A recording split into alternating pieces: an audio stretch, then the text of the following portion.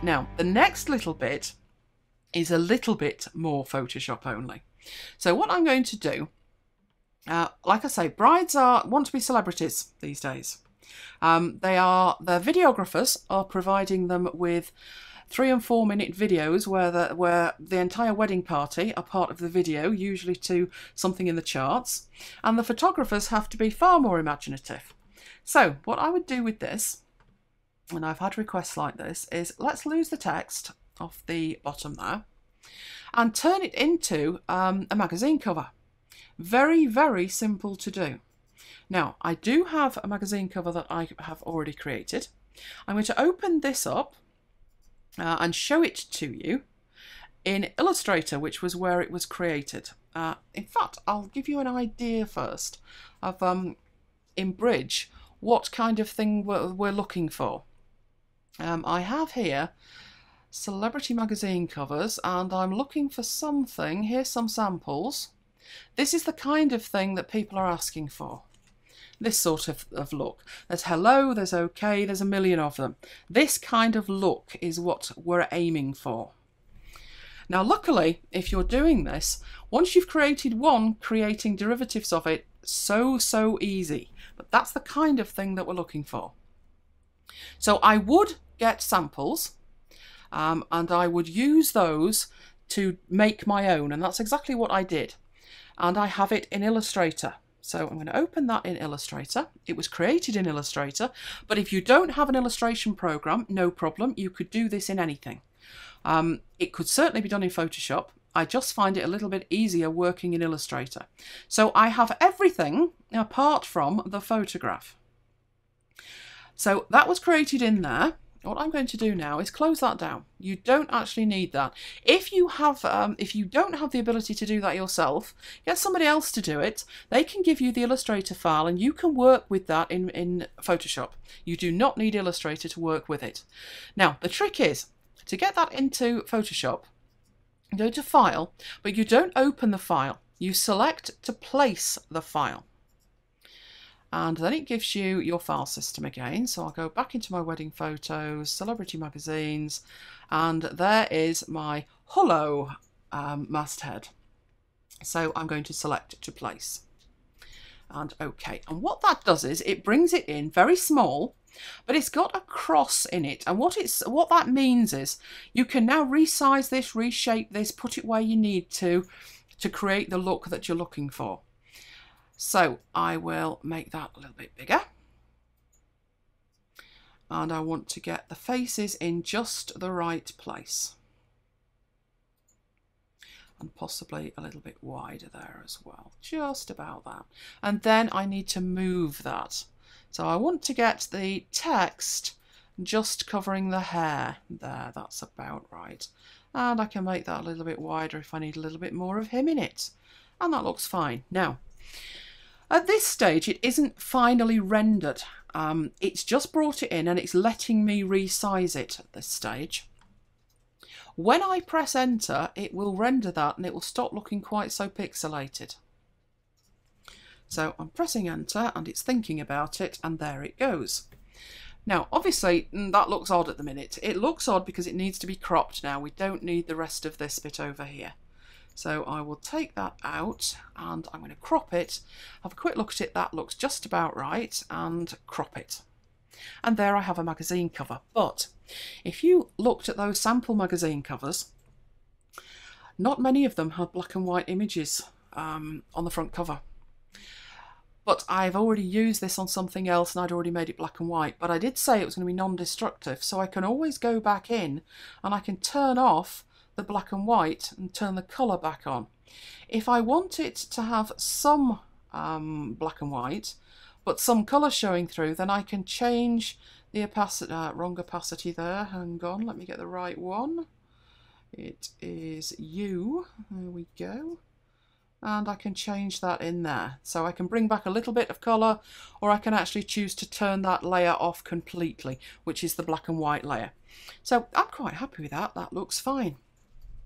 Now, I am going to do something else with this, but I had another magazine cover there, and I am going to show you how you can have two magazine covers from the same image really, really easily.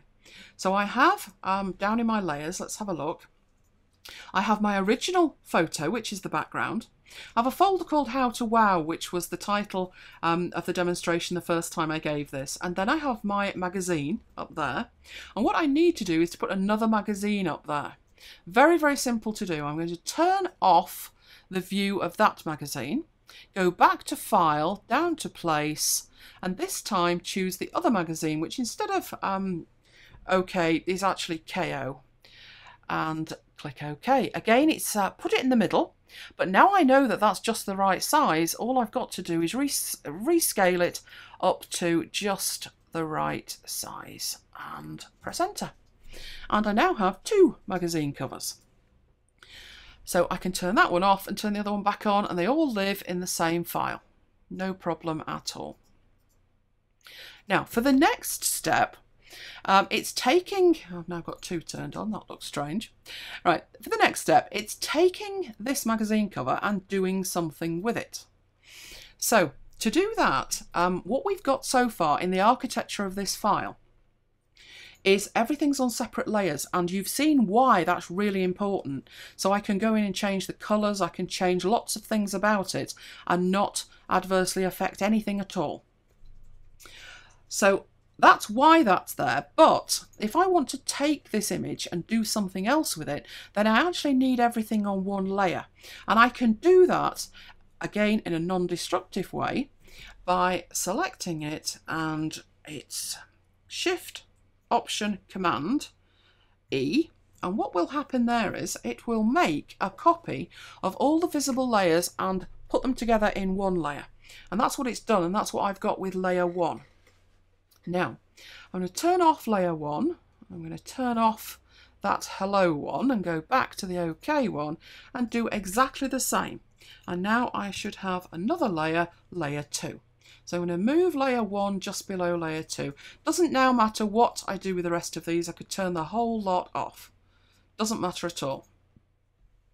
So I'm going to take, let's start off with this one, which is my Hello magazine. Now, it's a magazine cover. So it would be nice to be able to display it as if it were a magazine. And that is also very, very easy to do.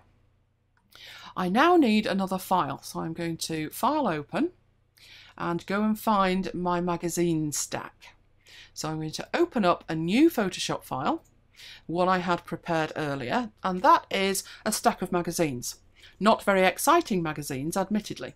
But the reason that they look like that is that this file is ready to take what's called a smart object. Now, you've actually seen a smart object already, but without me explaining what it was. So I'm just going to flick back here. When I brought in the magazine cover to overlay onto the photograph, I said File Place. I didn't open it and paste it in. I did a File Place. And File Place means that it actually put it in the file as a smart object. So I'm going to zoom right in so you can see this little symbol here, which means it's a smart object. Now, one of the things you can do with a smart object, it means you can resize it, rescale it, and lose no quality. That's one of the things it does. But the other thing it does, I can better demonstrate in the other file, which is it acts, and just to show you, I have 3 here. I have front, 2 and 3. It acts as a placeholder whereby I can go in and change the smart object and it will automatically update the entire file. So if somebody says to you, why on earth would I pay £800 for Photoshop? This is one of the reasons why, because this doesn't happen in Acorn, it doesn't happen in Pixelmator. Now, all I need to do is to go back into here, make sure I've selected a layer that has got everything compressed onto it, do a Command and A or a Control and A, and a Command and C or Control and C. And what I've done is I've copied it. Then I go back to my stack of magazines, and I need to put this where it says front. Really simple to do. Go over to the layers and double click on the smart object icon. And it gives me a warning saying what I need to do, which is pretty much when I've edited it, I need to save it and then come back into here and it will update it. That's what it's telling me. So, okay. And it's opened up what is the front of that magazine. Not completely impressive so far. And all I need to do is paste what's on my clipboard into there. Now, it's not quite the right size, but I can deal with that. So I need to go into here, and I'm just going to make that just the right size by transforming it. So what I did was Command and T or Control and T, and literally just making it just the right size. And OK there, so it's just a little bit short. And that's all I need to do. Now what I'm going to do is now close down this. Now remember what I'm closing down. I'm not closing down the magazine stack photo. I'm just closing down the smart object that's inside it. So I'm going to close that, and it will say, do you want to save this? Well, I do need to save it. That's what that dialog box said. So save there. And it has automatically updated what was in that smart object. And now it's my magazine. Now, you can see that you've got shading in there. It does actually look as though it's a magazine. If you look on the left-hand side of it, it actually looks like there's a bump there because there's so many pages. Very, very simple to add that to the other smart objects in here. So go into number 2 and paste that in again. Again, I need to transform it. So make it a little bit bigger at the top, a little bit bigger at the bottom. Now, you're not going to see too much of this. This time I'm applying it. I saved it, and it said you want to apply that, and yes, I do. And you can see what's happened now is that it's appeared behind it. It's now on magazine cover number 2.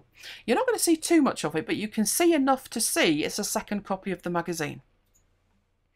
And for the third one, I'll do something different, which is I'll go back and I will get the other cover, which was the KO magazine.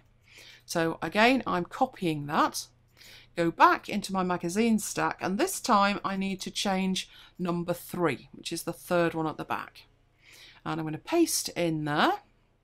It's thinking about it. That's the same one. I don't want that one. Just a minute, let's get rid of that. Undo that. Oh, you're not going to undo either. Okay, well, you can play if you like. I'll get rid of that way. Right, back into here. Right, what is the matter with you? I need that one.